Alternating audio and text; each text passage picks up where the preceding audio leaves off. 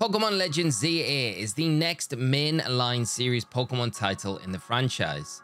But we don't have a whole bunch of information right now about this game since we've had no further announcements since its reveal on Pokemon Day in February 2024. This game is scheduled to be released in 2025 at some point, but right now, as of recording this video, we still don't have a date for it. So I thought it would be a good time to have a look back at the previous Pokemon Legends game and look at some of the mechanics and other features in this game I would love to see them carry over and add to Pokemon Legends ZA. As we know, in Pokemon Legends Arceus, they stripped back a lot of the features we would be used to seeing in a mainline series Pokemon title. One of these was held items. With the confirmation in the preview trailer that Mega Pokemon would be making a return in Pokemon Legends ZA, one of the things I would love to see integrated into Pokemon Legends ZA is having the ability for Pokemon to use held items once again. Now, this would not only open up a whole host of features for Pokemon to be able to hold,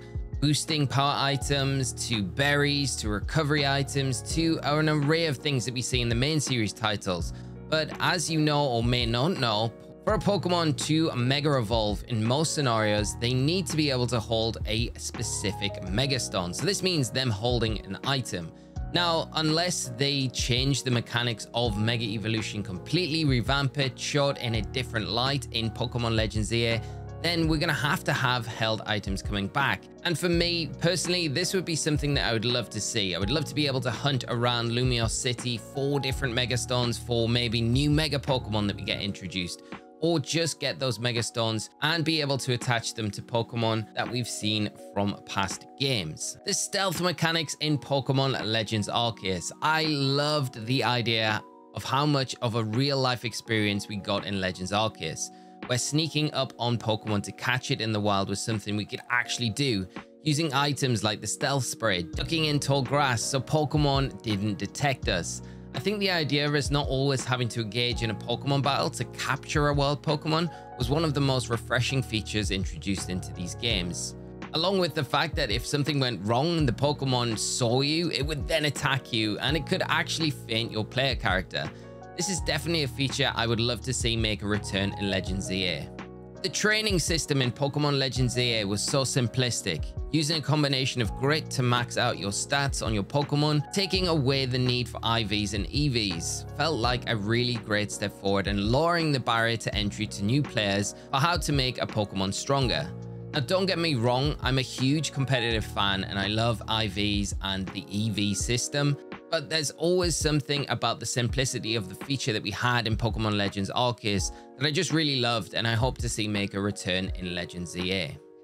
Now, this next one is a real quick one, but Pokemon breeding was not something that we had the ability to do in Pokemon Legends Arceus, and it's been the cornerstone in every other Pokemon main series title. So when this game dropped, it felt a little strange that this was something that we just couldn't do. Having a daycare center or some facility that allows us as trainers to breed Pokemon and get those cute Pokemon eggs to hatch is something I would really love to see in the Pokemon Legends series. Next up on the list is a trend we've seen a lot more in recent Pokemon games, and that is having the starter Pokemon shiny locked.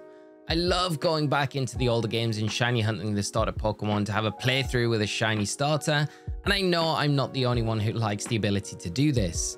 I really hope this is something Pokemon decide to change. I get the idea of wanting players to play the game, so almost forcing their hands into doing this straight away rather than procrastinate, shiny hunt the starters at the start of the game and not get into the meat and bones of the story. But everyone likes to play the game in their own way.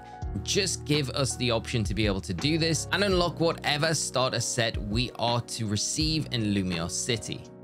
Now, a new feature I would like to see is something a lot of players loved from the X and Y games, and this was the Friend Safari. A new take on this in Pokemon Legends ZA would be really great to see.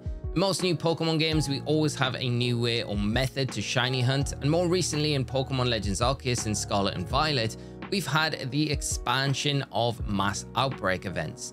Now, I don't know how possible mass outbreak events are going to be in Pokemon Legends ZA because we're in a city setting. Are we going to get actual outbreaks in the city, I guess it's kind of possible. But I think in my mind, what would make more sense in this sort of setting is having a facility like the Friend Safari that allows us as trainers to go into it, have ways to catch brand new Pokemon that aren't available elsewhere in the region, and also have a way to have boosted shiny rates. I would honestly love to see something like this return in these games. It also gives a big nod to Pokemon X and Y. We're in the Kalos region, so why not introduce something like this? It would also help push people to trade friend codes, etc., so they could unlock new safaris in their games, catch new Pokemon, and more rarer ones.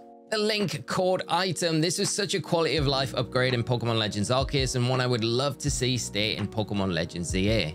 This item basically allows players to evolve Pokemon with this item when normally you'd be required to trade those Pokemon to evolve them. Again, it's just a very simplistic item.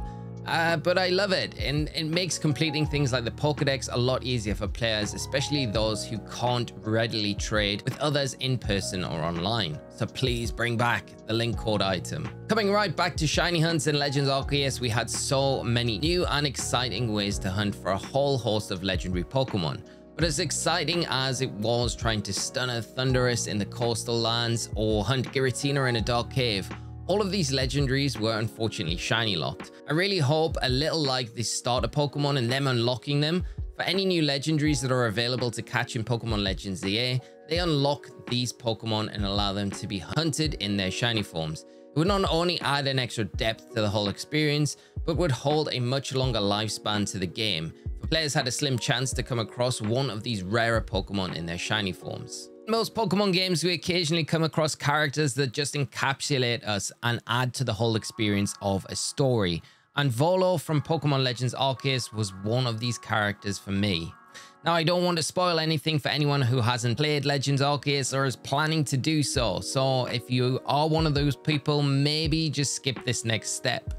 But Volo was a character that played a huge role in Legends Arceus story, and the way in which this story and the character developed throughout the game was one of the best aspects of this experience.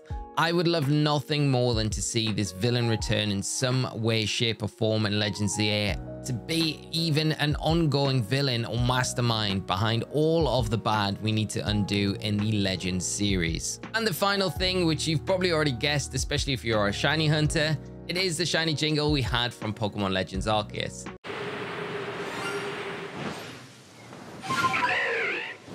I loved this feature, and so did many others. The jingle, accompanied by the shiny sparkles animation in the game, was something that made exploring Legends Arceus one of the best things to do. There really wasn't anything like that adrenaline hit and instant panic to save your game after hearing or seeing something in the distant shine. So out of all of these features I've covered today, I really hope this is the one that makes a big return. It not only allows us as players to have some indication a shiny is in our vicinity, but it also is a really great inclusive tool for those who have maybe some difficulties identifying differences in color.